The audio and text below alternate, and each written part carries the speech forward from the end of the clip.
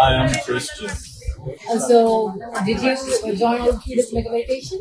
Yes, I've been here for 3 days. So, how was it? It's been amazing. I've really enjoyed my experience. I've learned so much and met some really interesting people.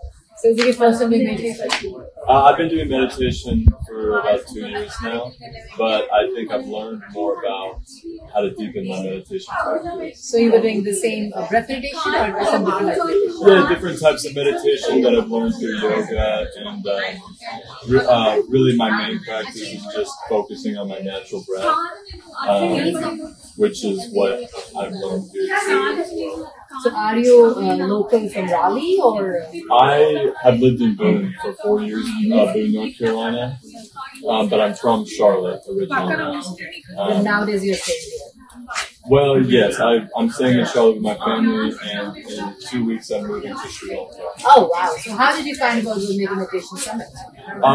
I'm friends with Adrian, who is one of the speakers who spoke yesterday, and he texted me and was like, hey, here's an event, it's free, free food, and you can stay with us. And I was like, oh, wow, what a perfect opportunity.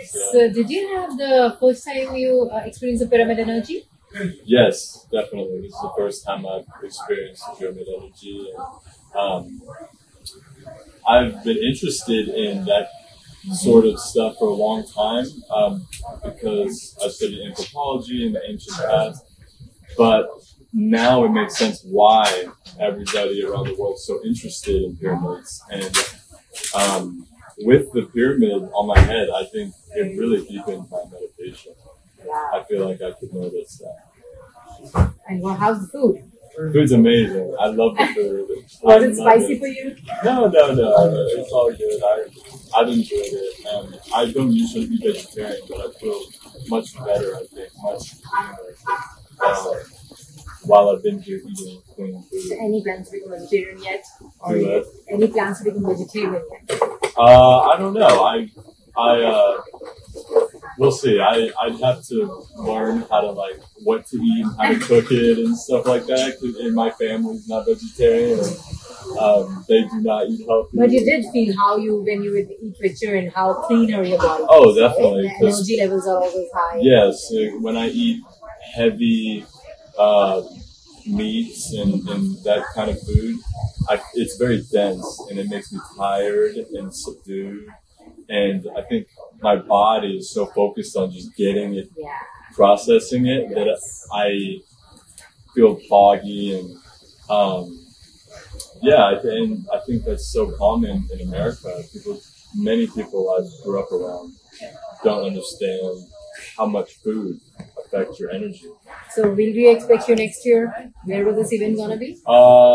If I can, I'll be in Sri Lanka. So oh, yes. I don't know how. Unless there's something in Sri Lanka, then I probably won't. I think there are some. We have some groups in Sri Lanka. I would love to interact with the community in Sri Lanka if there's.